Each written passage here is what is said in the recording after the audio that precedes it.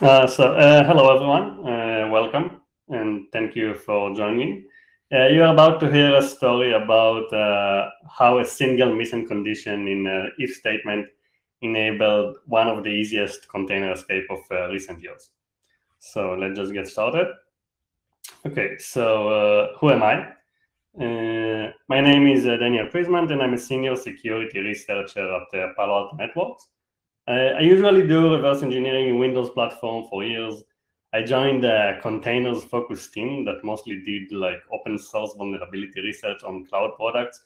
Our team are full of security research focused on finding vulnerabilities on the cloud. And I was the only Windows guy in the team, so I decided to focus on Windows containers.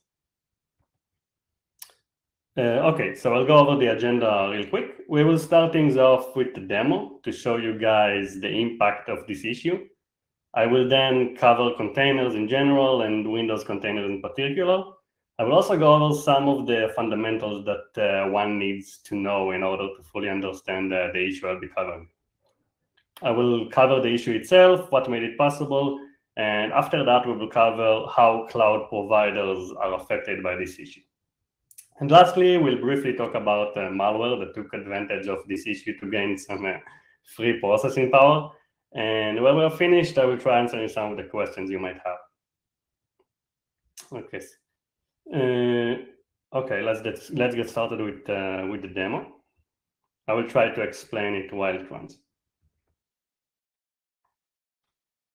Okay, so first of all, I'm deploying a Kubernetes YAML. I took this YAML from the Kubernetes official website.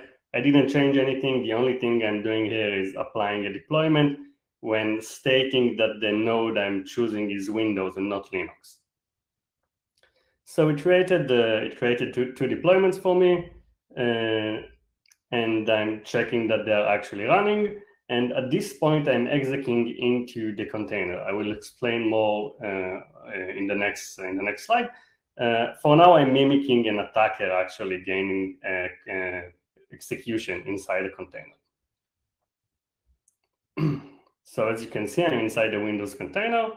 I move to C, and I'm making a directory for all my files for the breakout.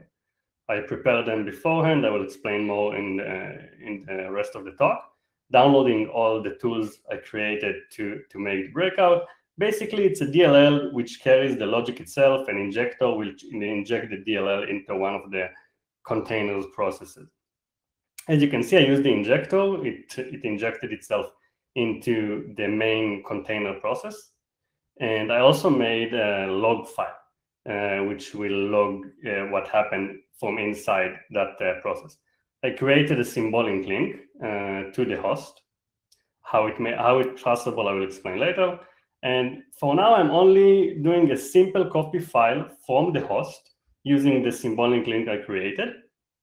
And I'm copying a file from the host to the container, so I will have access to it from inside our container.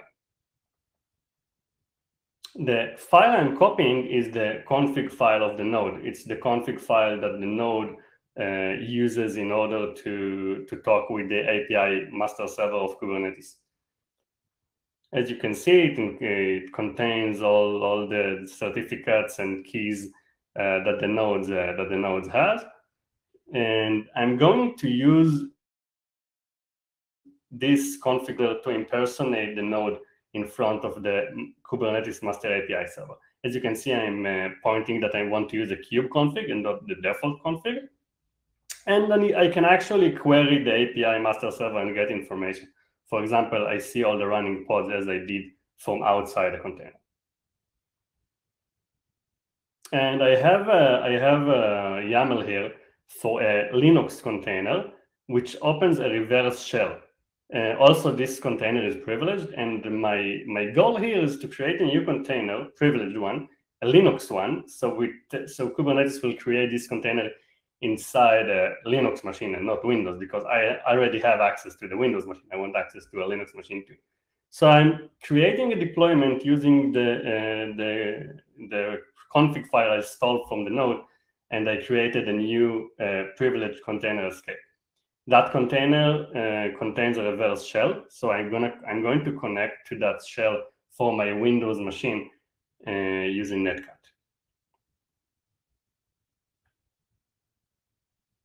As you can see, I'm inside the privileged Linux container, and I have full access to the node too, to the Linux node, because the container is privileged.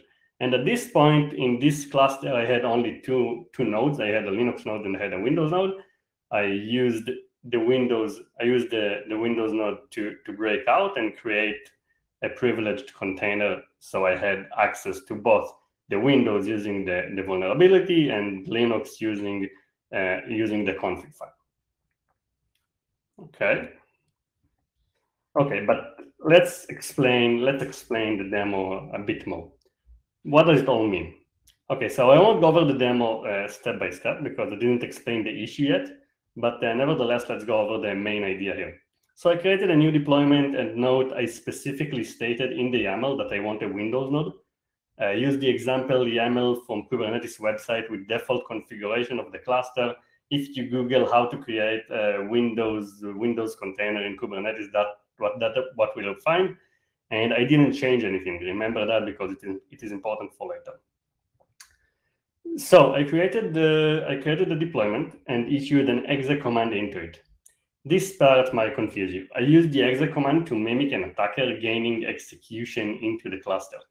So for example, if your cluster hosts a web server with a vulnerability and an attacker managed to use this vulnerability to gain access to your cluster, we will end up in the same step here because the attacker will gain execution, and I just use exec. I skip the part where an attacker find a vulnerability in your container and get execution to the container.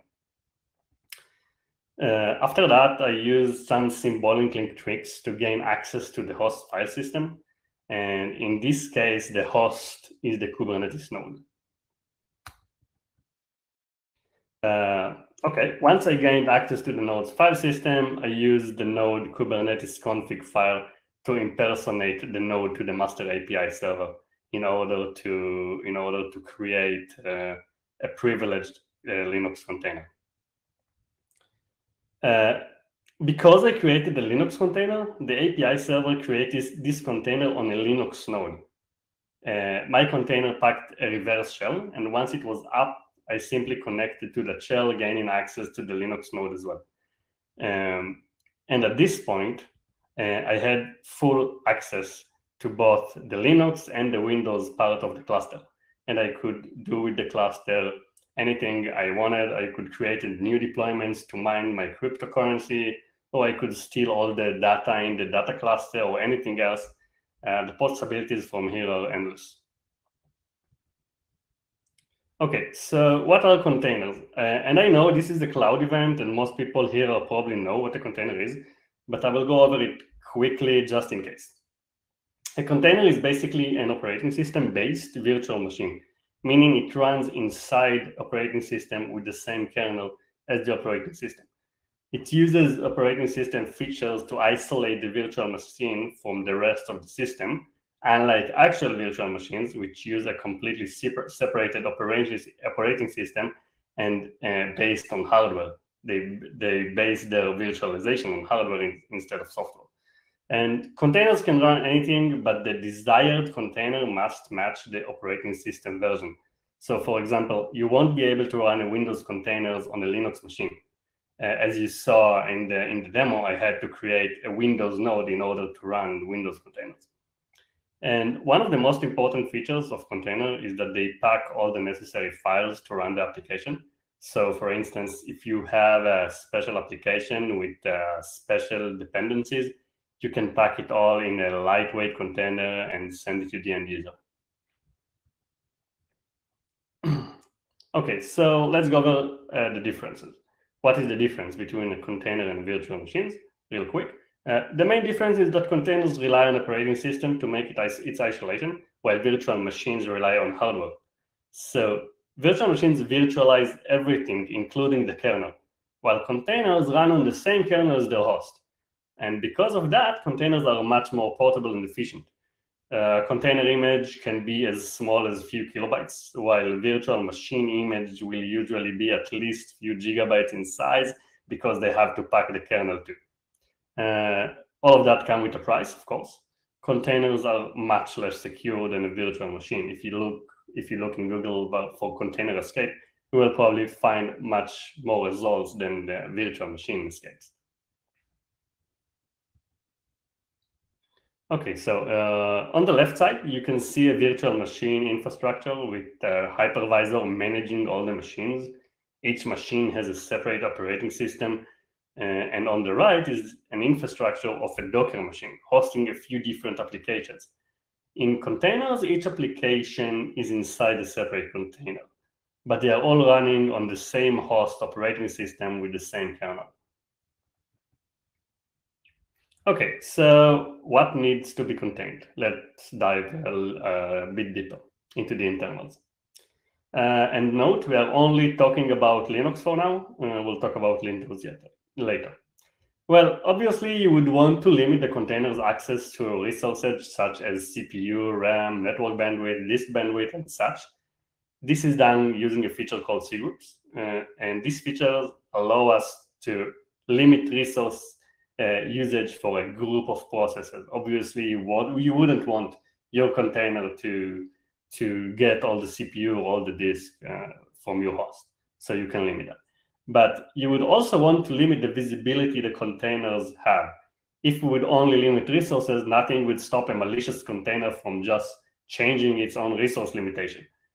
And for that, we would also want to limit the container's visibility to some of the host objects, such as processes, network, interfaces, users, mounts, such things like that. And this is done using a feature called namespace. All of that is in Linux. Okay, but this is a talk about Windows containers. So let's move forward to Windows. In order to create a good solution for containers in Windows, the same requirements I talked about in the last slide need to be implemented here. And luckily, Windows had a solution for that resource limitation for years. It's called job objects, and they do pretty much the same thing as cgroups in Linux. So there is nothing too interesting about them, but it is important to know that the feature existed for years. It's not new, and it's like the Windows version of cgroups. Okay, but what about visibility isolation? And until recently, Windows didn't actually have a solution for this, and that's why Windows containers didn't exist until like a few years ago. But luckily, a few years ago, Microsoft came up with a feature called Server Silo, which directly provides the missing features that were necessary in order to create a container solution. Server silos provide everything that namespaces provide in Linux. They isolate the object manager, the registry, networking devices, and basically any named object that the process can access. And remember the named object part, that's the important thing.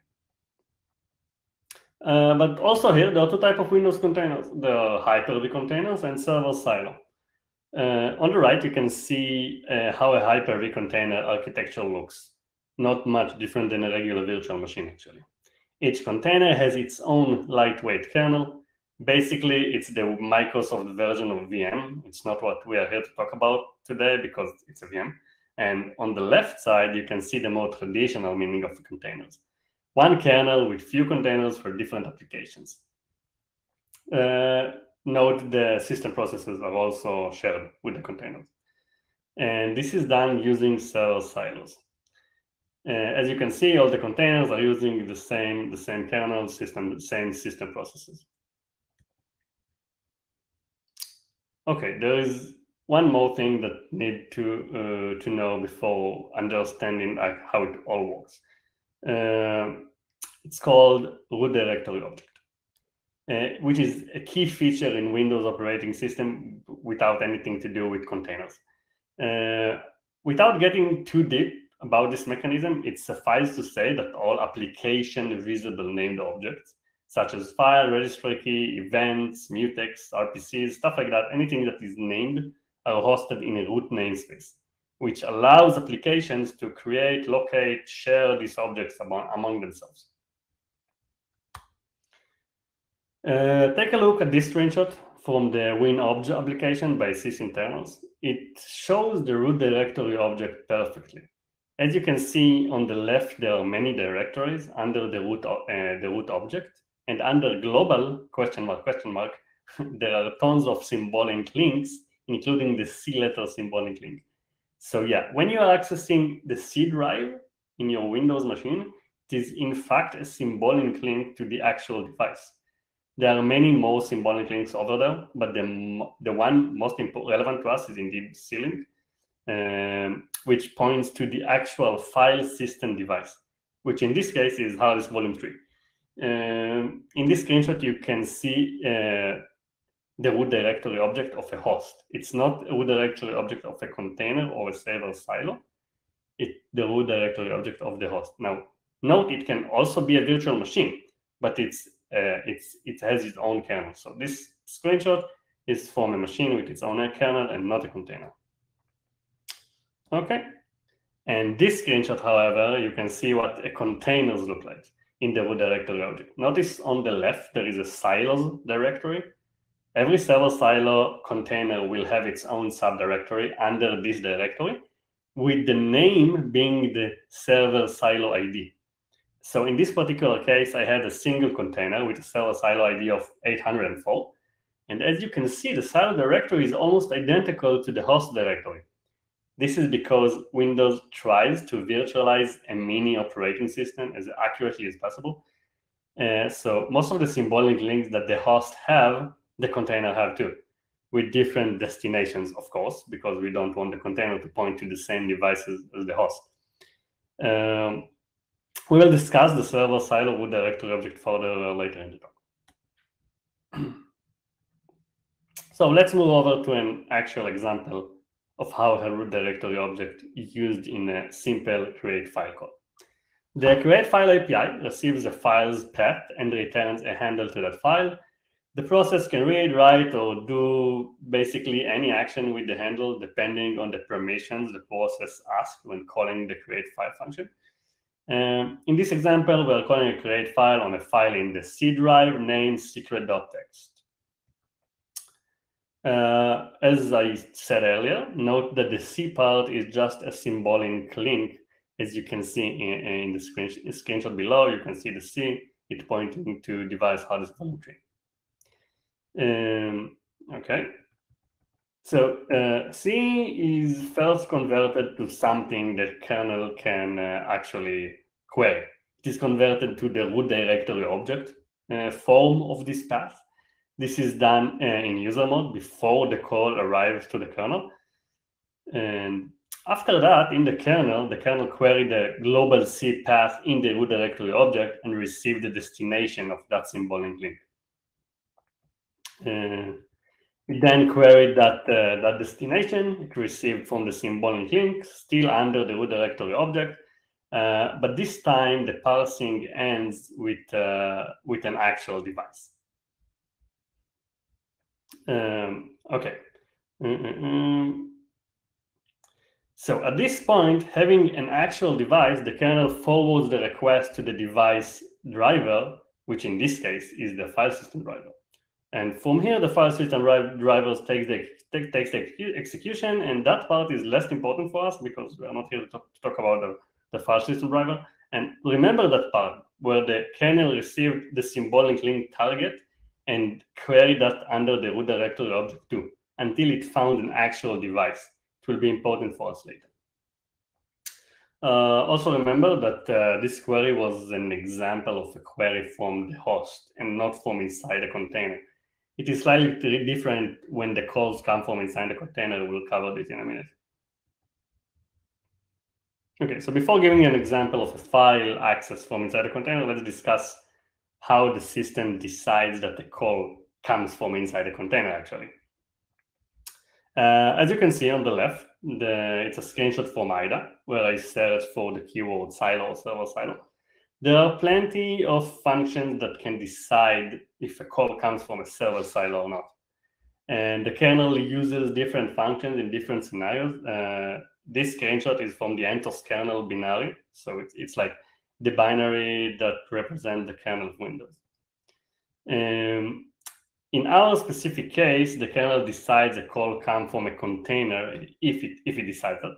it queries that the path we saw before, the global C path, relative to the server silo subdirectory inside the root directory object.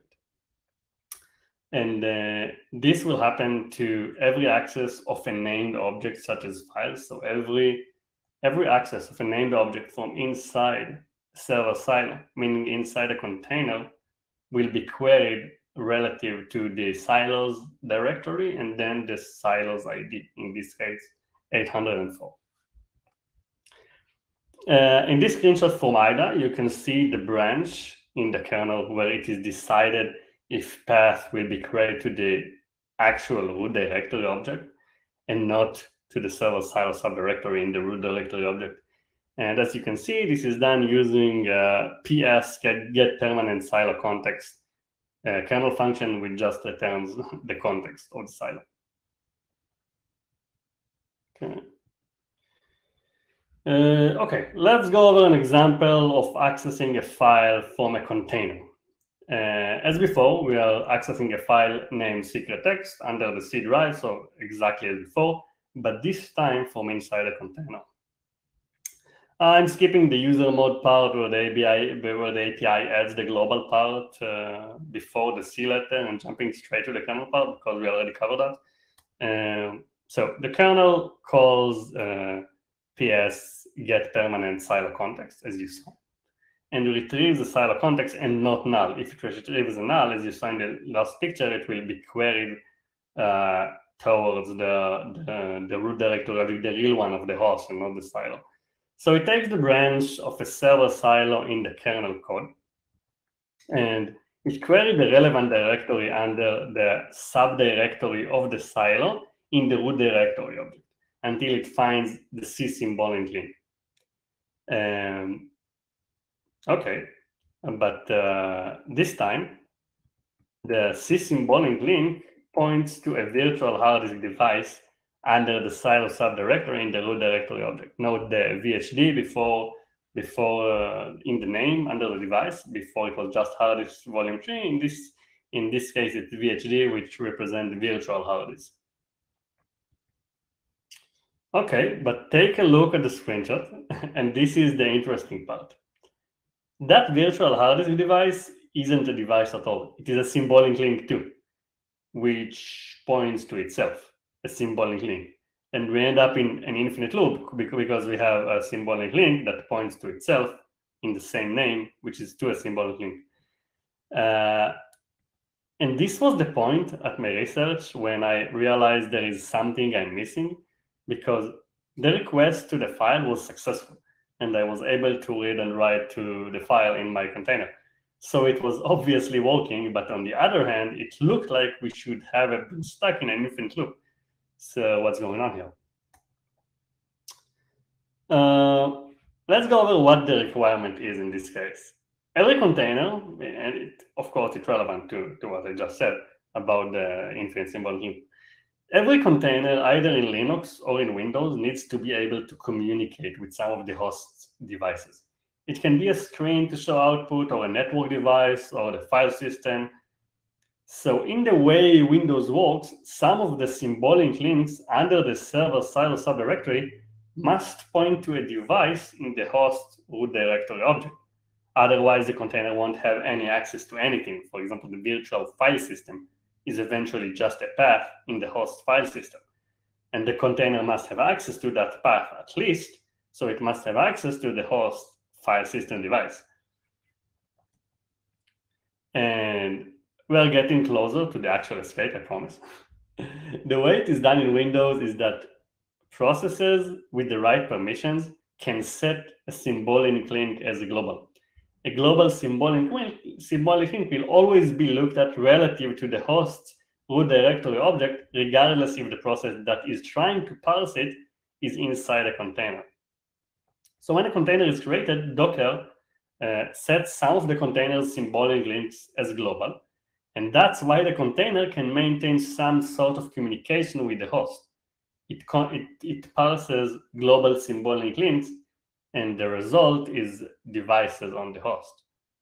And note that non-global symbolic links, like regular symbolic links, are parsed relative to the silos root directory object, as we discussed earlier. Okay, so in this screenshot, again from IDA, you can clearly see the condition.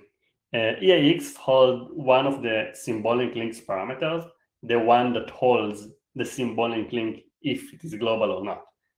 And if it is, the execution will take the right branch and will retrieve the root directory object from a global variable in the kernel. And if not, it will take the left branch, and then we will have to get the silo context first. As you can see, the left branch calls ps_get_permanent silo context, so it makes sense. So if the symbolic link is global, the link will be parsed from here instead of from here. Just a visualization of that. Okay, let's move to the hows. How can we exploit that global symbolic link feature to break out of a container? So the function that is in charge of making symbolic links global is the undocumented empty set information symbolic link function. And after reversing it in order to understand what parameter that function expects, I discovered that it requires SETCB privilege permissions in order to make the link global. And sadly, the regular container user doesn't have those permissions. So if you are, for example, hosting a web server and someone managed to abuse the vulnerability in it and getting container and gain execution inside your container, that process, that web server process, in the context the attacker running in, won't have that TCB privilege to create a global symbolic link. Okay, but lucky for us, there is another process in the container scope, meaning it is visible to the container's user even without TCB privileges, called cexecservice.exe, and it is the main process of the container. It's the process that spawns all the other processes. And this process has, in fact, a CTCB privilege. And lucky for us again, by default, the normal container user is administrator. So if you are running a web server, I'm coming back to the web server example. If you are running a web server, the web server is running as administrator by default. Take a look at this screenshot from IDA. And as you can see, there is a check for SETCB privilege before moving forward with the execution in making a symbolic link global. And that screenshot is from the empty set information symbolic link function that I mentioned earlier.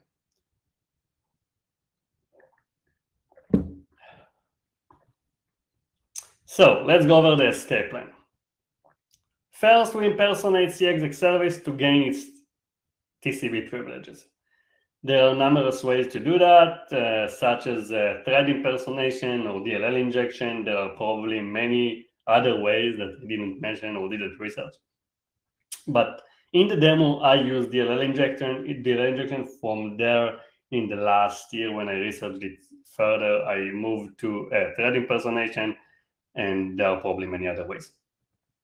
So after that, we create a regular symbolic link, which at this point is not global and points to our local containerized C drive. Then we call anti-set information symbolic link with our newly created symbolic links to make it global. And remember that we do that after we already impersonate the cexecservice. So at this point, we have full access to the host C drive by using our local X drive, because we created the symbolic link X to C and make it global. So now it points to the host.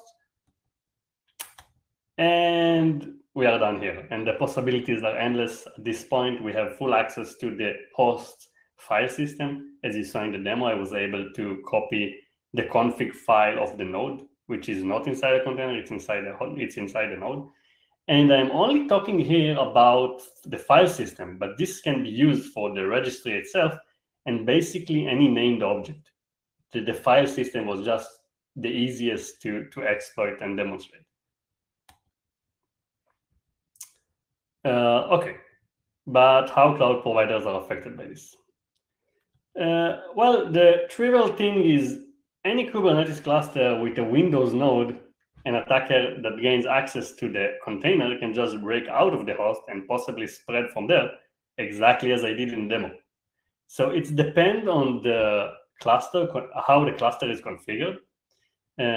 But said attacker will at least be able to control every container that the specific node is compromised, the specific node hosts. So even if the Kubernetes cluster is configured well, and unlike in my demo, one node can't access other nodes, the attacker will at least have access to that node with all the containers this node hosts. Okay, so as I demonstrated in my demo, an attacker could possibly spread in the rest of the cluster as well, so not just his node, but other nodes as well. And another possibility in the whole container as a service service that's going on lately, imagine a cloud provider offering Windows containers as a service and not part of an entire cluster. An attacker can host a malicious container and break out of his own container and gain access to other customers' private containers because they are running on the same host, because the cloud provider won't create a new host with a new kernel for each customer. So that's a possibility. I didn't check it yet. I didn't exploit it, but this can happen. Okay, let's move to an actual example of how this vulnerability could be used in the wild by attackers. So a few months ago, I discovered Siloscape, which is a malware that was using this vulnerability to gain access to your Kubernetes cluster.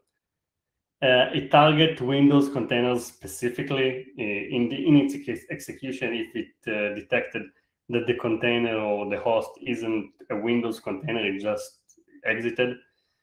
And he used this exactly global symbolic link issue to spread in the rest of the Kubernetes cluster. It basically opened the back door to its CNC and just waited for commands. And as part of my research, I actually discovered it had active victims, each one being a Kubernetes cluster with the possibility of a huge amount of processing power. I didn't have any way to actually check. All right, Daniel, just jumping in here, you have 5 minutes left, and I actually have a question for you, if you'd like to answer it. I'm about to finish. Just a moment. Okay, no problem. Okay, so as I was saying, the amount of processing power that this Kubernetes clusters had is unknown. It could be huge clusters with huge amount of processors. Okay, but what can you do about it? Well, there are a few things. First of all, in order for an attacker to even be in a position to use this issue, he first needs to gain access to your container. And most of the time, this happens to an outdated application in your containers or a misconfigured container manager. So keep your applications up to date, even if they are inside a container. This is relevant to both Linux and Windows, actually. And next, this is only relevant to Windows. I advise you to run your container as a container user instead of administrator. It will be much harder to pull off something like that without administrator permissions. And Kubernetes supports that as well. There is a special variable you can set in your YAML to run your application as a container user, even in Kubernetes. And third, update your Windows host. This is mostly relevant if you are running your cloud environment on your own. And if you are using one of the cloud providers, they usually keep the host updated.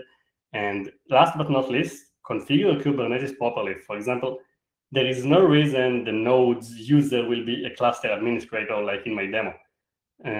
Nodes shouldn't be able to create deployments on other nodes. And real quick, because we are running out of time, a few weeks ago, Microsoft actually patched this anti-set information symbolic link function. And the patch is extremely easy to understand and straightforward. As you can see, any call to anti-set information symbolic link from a thread inside a container will be blocked with status privilege not held error. And this is done using the PS's current thread server silo function, which, as its name suggests, checks whether the current thread is associated with the process inside a server silo. On the right, you can see how the function looks after the patch. There is simply a call, there is a branch there which checks if the calls come from the server silo. So what's next? I will probably start with checking Microsoft patch, maybe the function, the use, maybe ps get current thread in server side is broken and I can still break out. I will probably also look for other ways to abuse symbolic links to break out of the container. And we'll also search for other access points to the host that are not specifically related to symbolic links. And okay, let's go over to questions.